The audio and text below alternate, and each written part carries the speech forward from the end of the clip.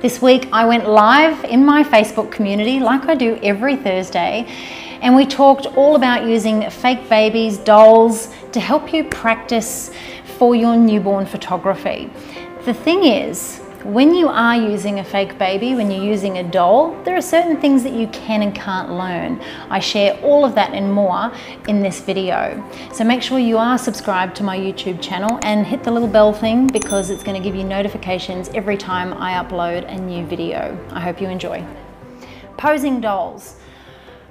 We hear that term all the time, and I am constantly asked, where do I get my doll? And this is one of the main reasons why I wanted to do this live, because if you are familiar with my website, newbornposing.com, you will see that throughout the majority of my tutorials on there, when I'm working with a real baby and I'm teaching, I also work with my fake baby, which allows me obviously more time to be able to explain why I do things a certain way, or discuss lots of safety and tips and things that people might not be aware of. But what's really important to understand is that this is an amazing doll, right? Now, I don't tell everyone where I got her from, because I had her made especially for me. And the price point was, let's just say, not something that someone just starting out in newborn photography should be spending on something like this, because it was a lot of money. I think it was just over 2,000 euro to get her here. And the reason that I purchased her was for training, not for me to practice and learn from, but for me to use as a training tool to help with teaching. So I only got her after I had started teaching. And if you have seen, my first creative live, which may be 8 years ago, I actually had this one with me.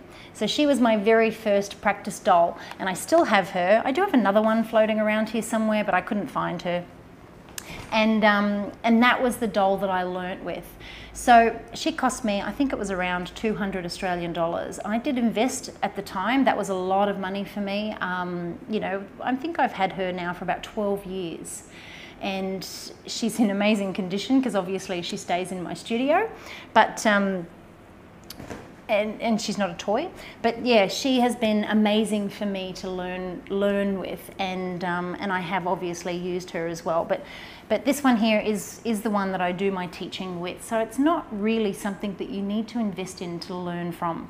When I do recommend dolls, it's basically just a doll. All you need is something that is going to be of a similar size to the average newborn baby, roughly around 3.5 kilos, maybe about 7.5 pounds is, I think, around the average there.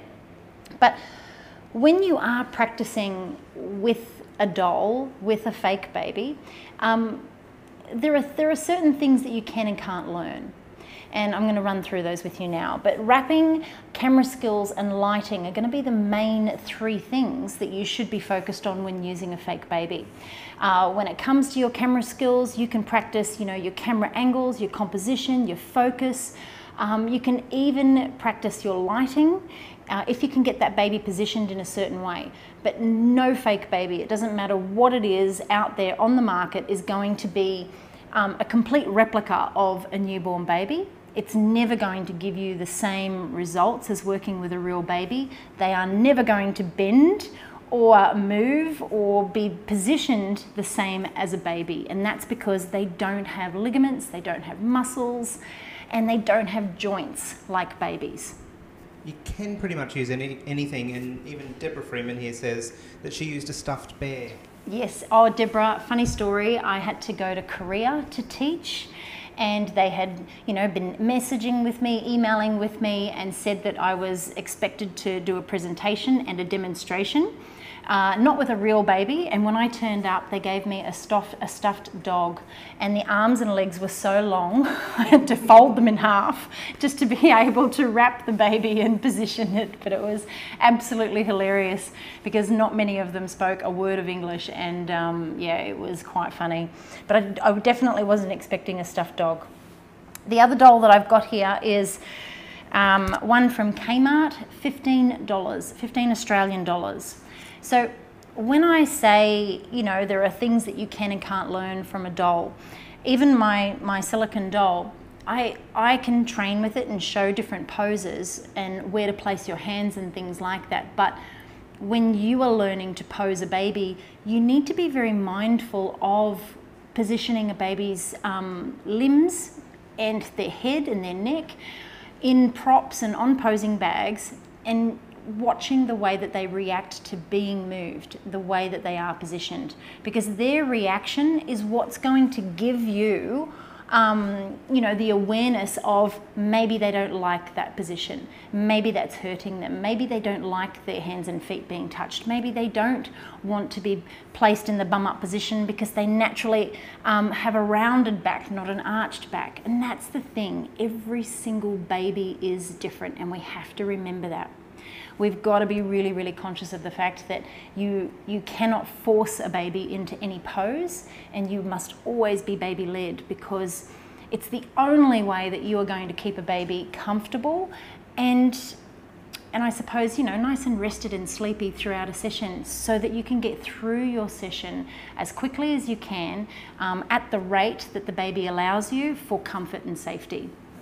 All right, so like I said, lots of different price points here, and there is always an option for everyone when starting out for those different price points. It is obviously up to you on how much money you want to invest in a doll to practice with, but what I'm saying is that if you're just starting out in newborn photography, or you've been a photographer for a long time and you may be just getting into newborn photography, you might not want to invest a lot of money in something like this, because it might not be for you. So I invested a lot of money in this because I knew that I was going to use her a lot within my business when training, and it's been an incredible tool for me. And I know that many of you, obviously, we get a lot of emails daily saying, where did you get that doll? Because everybody wants one, but it isn't something that I would recommend you go out and spend a lot of money on if you are just starting out, because it is a big investment, and you need to, you know, make sure that you are going to get your money's worth, I suppose, in terms of use. What else was I going to say then before I start wrapping? I can't remember. It'll come back to me. But have we got any questions yet? None just yet, but we've got quite a few more people joining us. Hi, everyone. Deborah says, hi, Garrett. Oh, hi, Deborah. What time is it there? It is currently 12 minutes past 2. All right, so what I thought I'd do is just use my comfort style of wrap. If you've got my wrapping tutorials, you'll see, I think there's 9 different wrapping techniques in that tutorial, and the comfort wrap is probably one of my go-to wraps. It's actually the way I wrap a baby when I first go into a full body wrap or the potato sack or something like that as well. I find it a really easy way to keep the baby comfortable, and that's why I called it the comfort wrap, because I can wrap their arms in and it makes them feel nice and secure. It stops that startle reflex, and then I can position the wrap around their body to help keep their legs nice and curled up and so on. But we'll start with our really cheap doll. I think that's going to be great, and what I'm going to do is wrap these babies the exact same way, and then I'm going to pop them down here in the prop and show you. All right, so when I am starting out with my my comfort wrap, I just bring the little hands up underneath the chin. And this is the thing, it's not a real baby, so we're not practicing our posing, but as long as we can get the baby positioned very similar to the way that you would position a real baby. So I'm just going to pull that wrap up and over the hands. So you can see I'm keeping those hands in position with mine. As I pull that wrap across, I grab it with my thumb, and then this way I can bring that wrap even further over and tuck it in underneath. So now I'm still keeping the wrap secure, and I know, you know, wrapping can be a little tricky when you first start, all the different styles and things like that. But if you've got a baby that's awake, if you've got a baby that's got a very strong startle reflex, this would be my go-to. So the first thing I notice when I wrap a baby's arms in, just how much more they settle. Because you've got to remember, when they're inside the womb, you know, there's not a lot of room for them. And when they're in that fetal position, it's very natural for them to have their hands up by their face. So I want to try and, in those first couple of weeks when I'm photographing a baby, keep a baby you know, in that position that that's very natural and they're comfortable in. That's what makes sense to me anyway. All right. Maria just asked here, that Kmart doll, did you just recently purchase that? Yes, I have had this one before. I just got her purely for this exercise, but I did have one here in the studio and I ended up giving it to a little girl because she just fell in love with it. She was a client's little one. She was here with a newborn, and I gave it to her with a prop and some little bonnets and things, and she was copying everything I was doing, so at the end of the session I said she could have it. But anyway, I did go to Kmart and get this. All right, so I've gone around a second time and I'm going to come up around the top shoulder. With your wrapping technique, you obviously use your legs. Now, some of us over here are more vertically challenged, let's say, and don't have the longest legs in the world. As far as wrapping goes, will you ever consider showing how to wrap on a beanbag or something? Absolutely. Yeah. This is probably not the best one because it's got the bar in place, and I'd have to lean over the top of it. But do you know what I used to use? A change table. After I had back surgery, I couldn't sit like this, but I did want to get back into the studio, but I knew my limitations. So I had my change table in my studio, and I would just stand at the change table and use it like I use my legs. So I would literally just stand there, and I would still have the baby positioned on the change table and lean forward up against the edge of it so that I could still help, you know, position the baby with, you know, my stomach or so forth. But yeah, it works perfectly. So if you've got a change table, use it. A posing bag, because of the height of it, you will end up with a sore back leaning over to wrap a baby. But if you've got a great stool and you're comfortable doing it that way, you know, absolutely. Or another really great trick is, I'm sitting on a stool at the moment, but if you sit flat on the ground and you put a little towel underneath your knees, put your legs straight out in front of you. Baby's still going to be comfortable, but obviously not everyone is flexible enough to do that. So you've got to know your own limitations and, you know, do what works best for you. Yes, and my legs are a lot longer than Garrett's. All right, so I'm going to come down around that shoulder. This is where I would bring those little legs up and cross them. And again, doesn't matter that it's not the same as a baby. We're not practicing our posing, we're practicing our wrapping. So where the legs don't bend the exact same as a baby. All right. So coming up and around the neck there.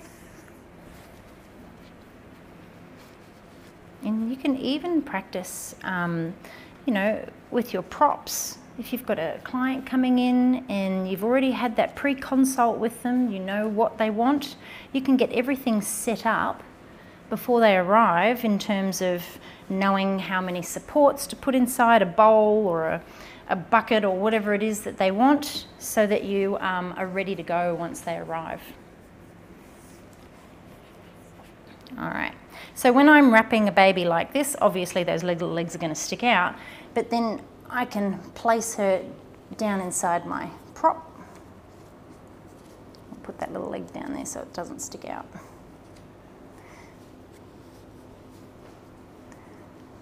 Oh well. Okay, now most dolls' heads don't move.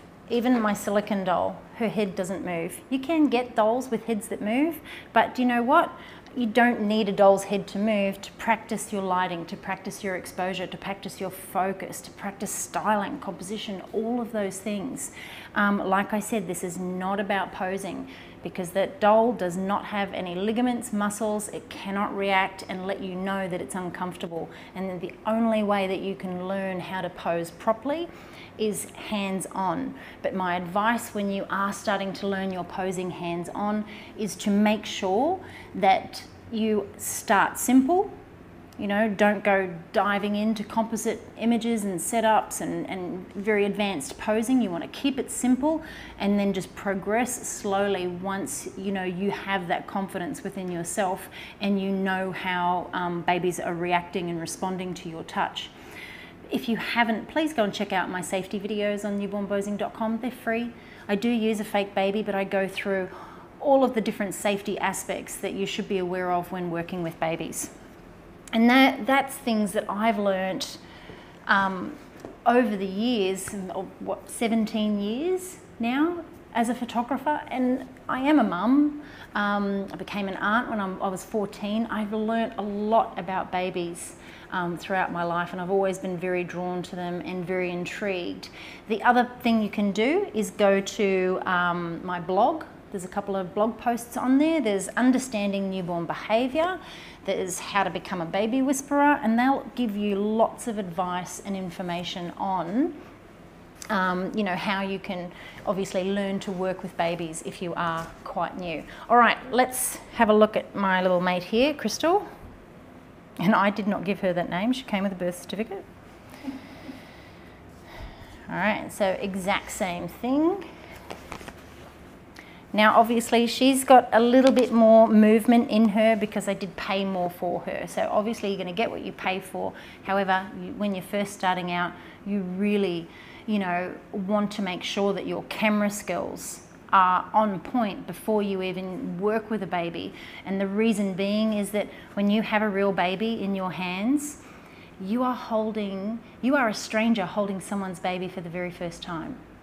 So parents are going to be anxious, nervous, excited. They're going to have all the feels, especially tired, you know, deeply in love, all of those things. They're going to be watching that baby, not especially you, but that baby like a hawk. So you want to, you know, have your full attention focused on that baby. Your camera skills, you know, should be second nature to you. You should know them. You should understand every time you pick up your camera what your settings should be. That way, everything is focused on that baby and what you need to achieve. All right, so same thing again, hands up. Tuck that in underneath there. Bring it across again. Kelly, and for the viewers at home, could you just turn your legs that way, this just way? a tad? Yep, and I'll readjust the camera. Okay, come on in. We get a great view there.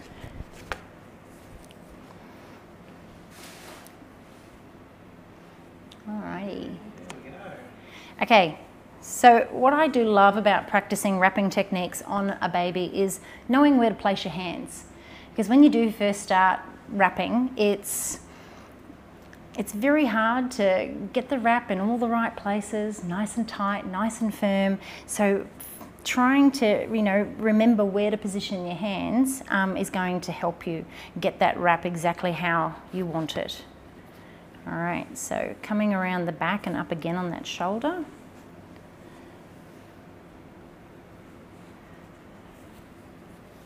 And this is where we can tuck those little legs up.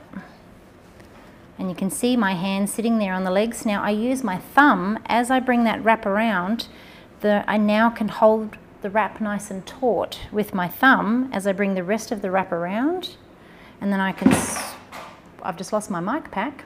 I can bring the wrap around the other way with the other hand and up. And then using my body to keep the legs in position as I lift the head and come around the back. But when you do practice with a baby, treat it like a real baby, you know, be gentle. You don't need to use force.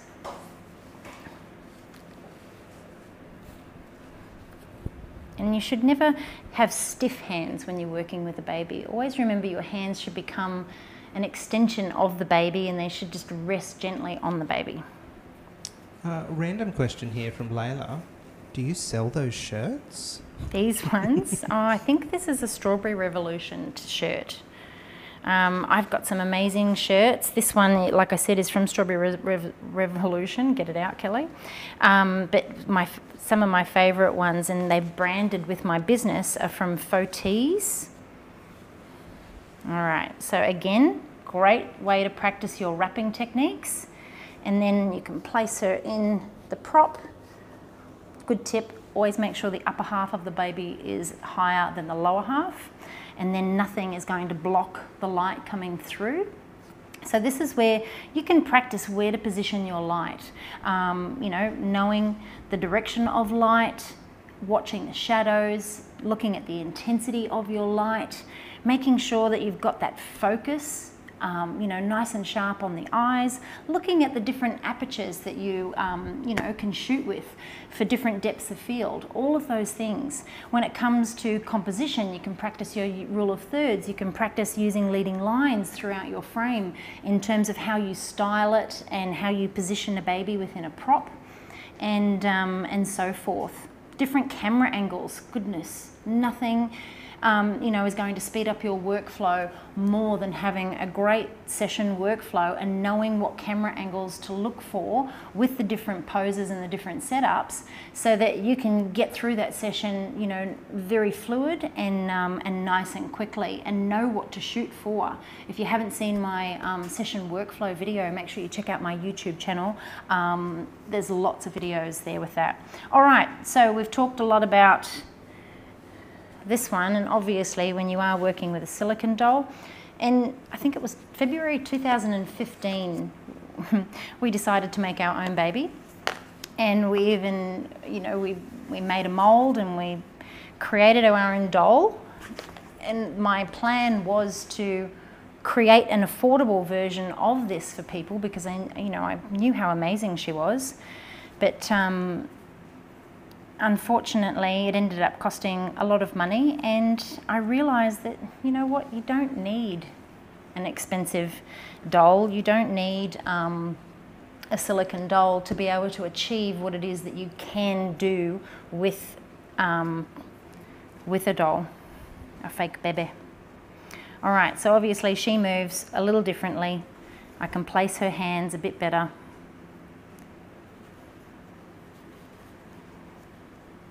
She is actually a little smaller than these guys, and smaller than a newborn, but does weigh the same. All right, how's everyone going? Is this good? Am I helping? Is there any information? I think people are absorbing a lot because they're very quiet today. Yeah, no one's got any questions. Come on. 90 people live with us. Fantastic. Hi, everyone, again.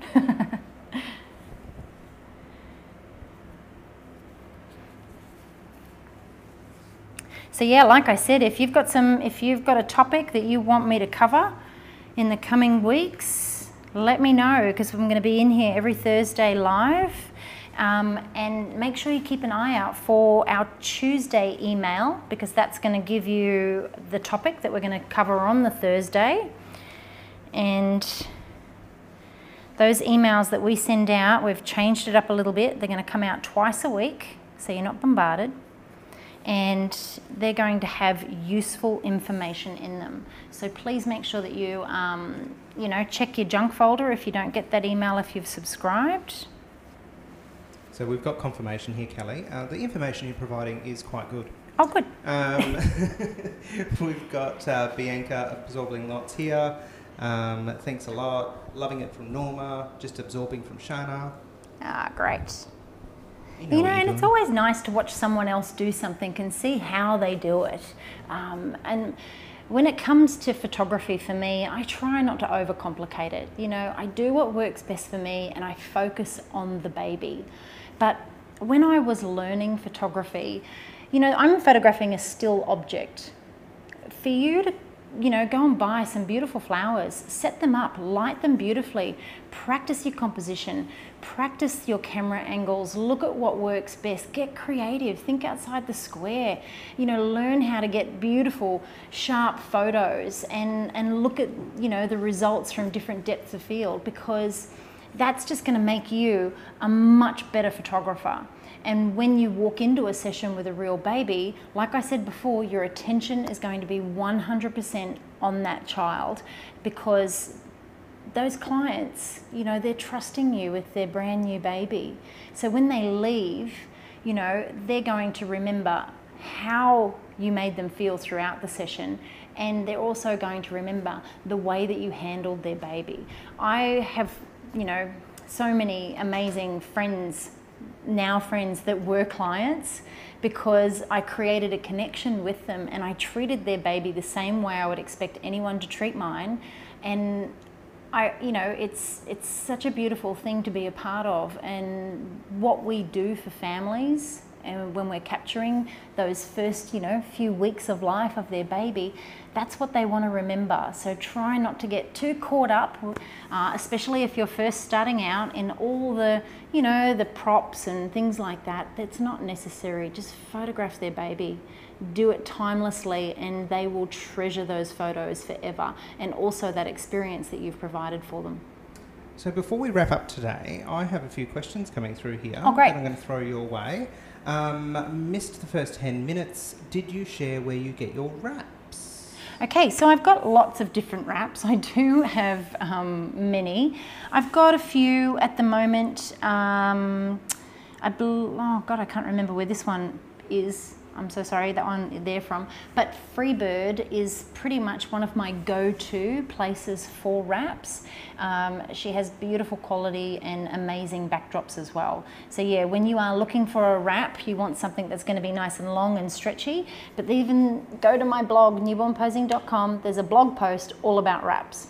And it's actually got some links and things like that in there, and some suggestions. Michelle is just about to share that link right now.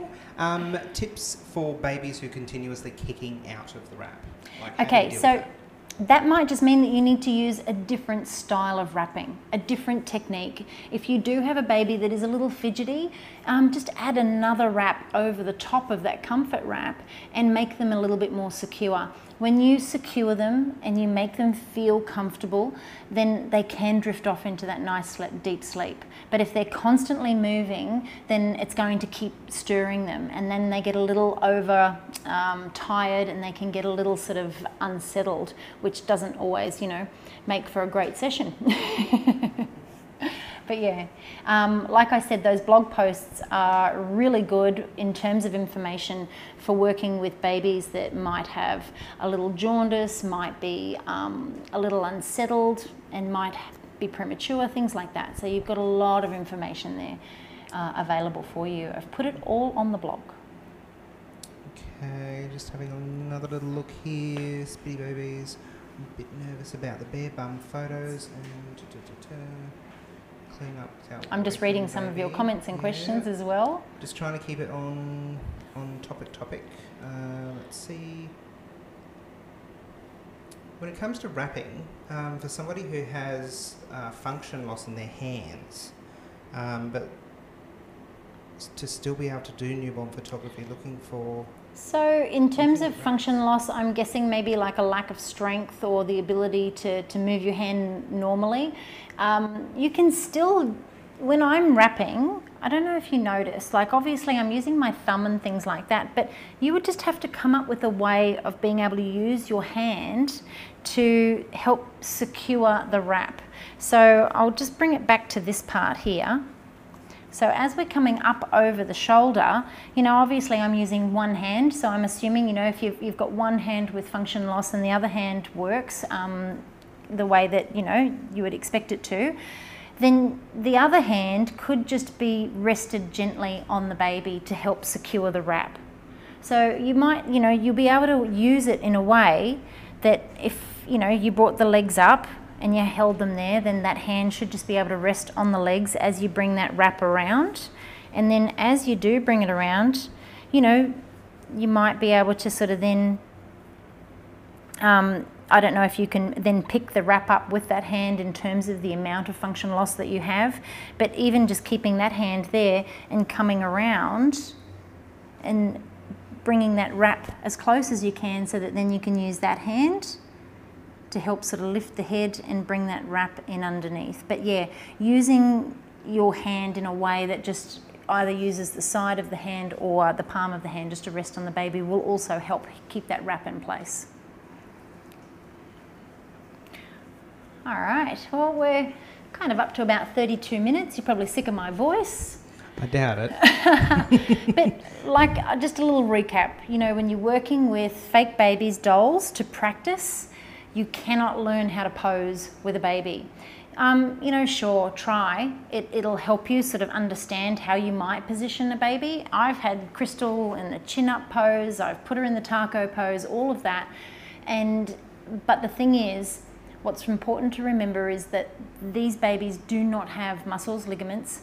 They don't have a reaction. They cannot tell you if they're uncomfortable, if you've extended their neck too far and you've put pressure on their airways. They can't tell you if they're got a belly pain or anything like that and shouldn't be in that position. Everyone has their own session workflow, I get that, but when you work with a baby and what they're comfortable with, you will find that your sessions will move a lot smoother and that baby will be settled and calm throughout that entire experience. Because if you go into a session and you're like, I'm going to do the chin on hands, and then I'm going to go into whatever pose next, side pose, bum up pose, all of that, froggy pose, and then you get a baby that is really unsettled, has a belly pain, or doesn't like being on its tummy, then you're not going to know what to do next. So it's being able to work with a baby, understand, that's why we've written a blog post called Understanding a Baby's Behaviour,